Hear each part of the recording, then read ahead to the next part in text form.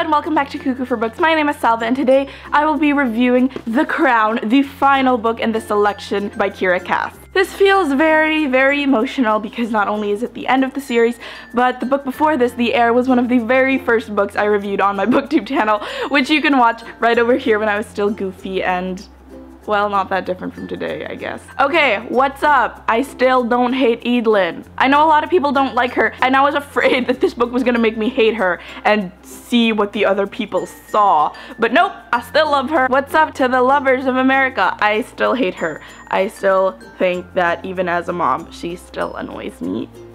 I was really worried that this book was going to focus so much on the selection because it is the last book. At the end of the last book, she still wasn't close to choosing. Like, it was completely up in the air who she was gonna choose, so I thought, and I was very worried that this book was going to focus a lot on the selection, particularly because it's such a thin book compared to the other selection books. That being said, it didn't. It took on a lot of the politics in Alea, Eadlyn prepping for her role as queen, her very much thinking about what the future entails and what it will ask of her as queen. She is not well liked by people in Alea. To see her sort of deal with that and find ways around that and how she can be a queen regardless of that, it was a good direction to take the book in. You know, throughout the book, you really got to see her take on the responsibility and mantle of a monarch, and I really like that. For those who hate Eadlyn, this book should have made you love her because responsible. In the first book, it was her parents versus Eadlyn. They want the selection, she doesn't. I love how this book very much focused on her relationship with Maxon. They have a bond that she and America can never have because America was never born to be queen,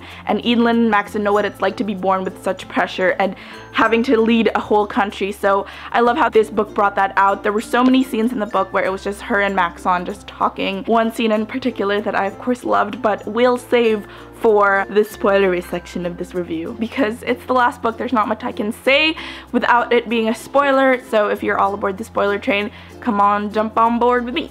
Woohoo! The idea of Eadlyn becoming queen and asking her father to step down is not realistic. But I liked it. It was a good decision to make plotline wise. I really liked how Kiera did it with the conversation and with eventually Maxon giving Eadlyn her signet ring, him passing the torch to her. I thought that was a very well done scene. The coronation scene was great, if a little too short for my taste. Why didn't we get to see a wedding? It was probably in the Target bonus edition, wasn't it? If you guys are in the States and there was a bonus wedding scene, please leave it down in the comments below because the one I got was just wedding free. Do I approve of who she chose?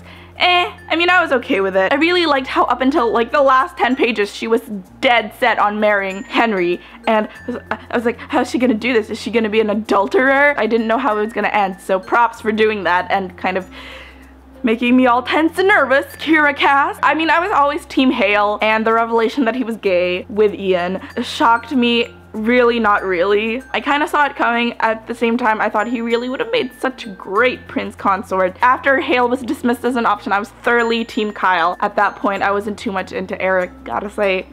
At the end, her decision to turn it into a constitutional monarchy was a good one. I was afraid that either A, she would give the throne over to Caden, or B, dissolve the monarchy completely. So the third option that we got, turn it into a constitutional monarchy, was a very, very good one. I'm not too sure about the decision to make Lady Bryce part of the family, because I felt like she had enough merit as an employee. So I don't get the last minute revelation that she was King Maxon's half-sister. Was that in the first 3 books? I don't remember that. Is she leaving the door open for another selection book even though she said she was done? I don't know. And that about does it for my review on The Crown by Kiera. You can follow me on my other bookish adventures on Twitter and Instagram, both at Cuckoo for Books. Please subscribe. I will see you guys next Sunday or sooner for my next video. Bye guys!